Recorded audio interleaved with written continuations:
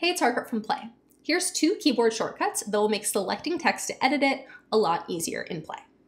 So as I hover over things in Play, you can see it's suggesting that I select the parents. But if I hold down the Command key on my keyboard, you'll see that I can actually select any of the children as well. So if I select one of the text elements, let's say this one, I can do that very easily without having to click multiple times to select the child.